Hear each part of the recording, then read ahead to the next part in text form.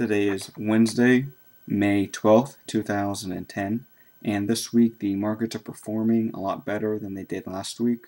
Last Thursday, as a lot of us know, we saw a 1,000-point swing in the Dow Jones Industrial Average, and the Dow recouped a lot of the losses during that trading day, but we are still down about 350 points. For that particular day, for the whole week, last week we were down a little over 600, so this week we're still down, but we've been able to recoup a lot of the losses that we've seen in our portfolio and also in the market.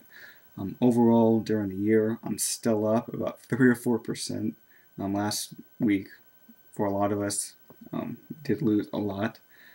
Prior to that, I sold my energy pipeline companies and I got into Goldman Sachs. I said that Goldman Sachs would be a good buy between 50 and 55, but I got in after selling my energy pipeline companies at 56 on a Thursday, and then the next day on Friday, the Justice Department comes out with a fraud case against Goldman Sachs, and the stock price loses an additional $10 billion on their market cap, and it brought the stock price right around $42, $43 for that particular trading day.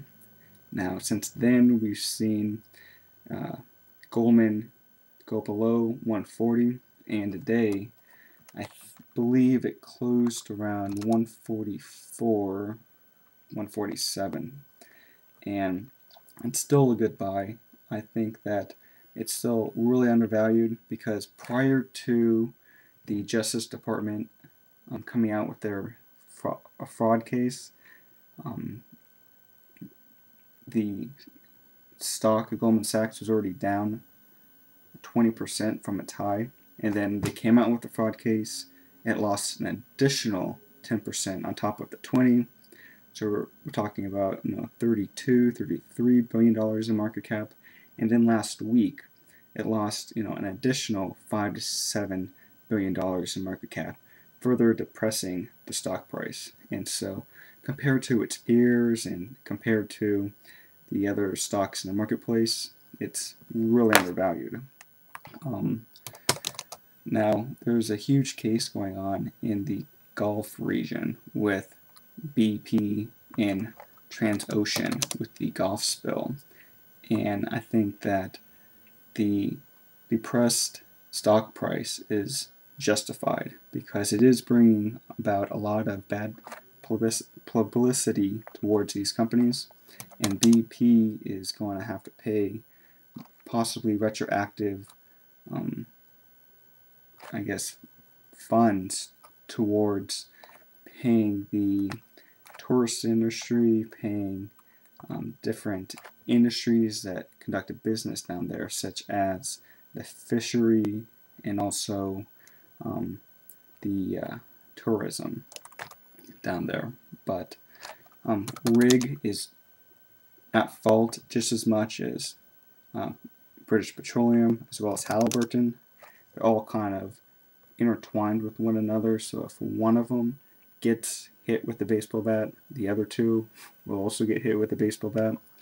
But right now, the market is very volatile, and if you can't stomach the fluctuations in the stock price of 5 to 7% in any given day, or if your portfolio can't stand 5 or 6% swing, if you're on margin potentially, then you should probably be on the sideline and just collecting as much cash and just hoarding the cash, so that when opportunities present themselves like last Thursday or all of last week, you can put that money to work instead of having to worry about losing 10% of your portfolio, your hard-earned money, in 1 week. But if you feel that when you put money in your portfolio that it's money that I can lose, it's money that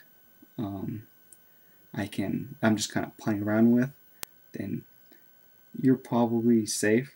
But if this is money that you need to actually live off of and pay bills with, or possibly fund a college education with, then you probably shouldn't even be in the market to begin with. This is money that that should have no strings attached, and that you should be able to make a objective investing decision with. Otherwise, your mind is going to be skewed on top of all the other investing concerns that go around making an investment to begin with. But I'm still in Genco. Genco came out with their quarterly earnings. They didn't blow away expectations, but in line with what I was expecting. About a $1.06 diluted, $1.07 basic, and I'm happy with that. They're generating cash. They're doing what they're supposed to be doing, and as long as the fundamentals don't change, and as long as the financing towards new shipbuilding is difficult to get, I believe that Genco is in a position and at a competitive advantage compared to its peers to take advantage of the market and produce more revenue with their expenses staying the same, which will increase the bottom line and increase the EPS for next quarter. Keep an eye on the Baltic Dry Index. It has been going up. The Capesize rates have reached 144 the past week and a half, and I don't see that changing anytime soon.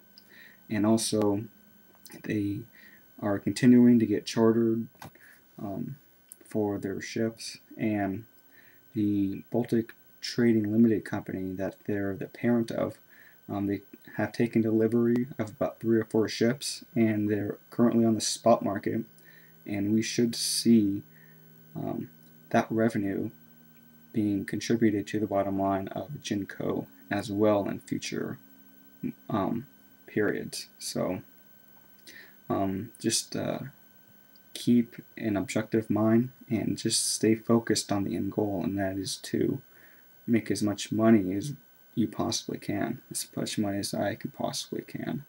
But look at opportunities like last week, and also opportunities in companies that are depressed, such as Goldman Sachs, in the back of your head, so that you can just pounce on them if you have cash on the side. But if you don't have cash on the side, but you have access to margin and you haven't really used that margin, it's a good way to unleash value in your brokerage account if you truly feel there is an opportunity to make money for a short-term trade or potentially long-term trade. If you have a job, or if you have stocks that pay dividends that can fill that void that the margin account makes with borrowing the equity from your other common stock. But hopefully that makes sense. If it doesn't, I want to talk a little bit more about how I view my portfolio, kind of like a business, in a couple of videos. But just stay strong in these markets. Take care.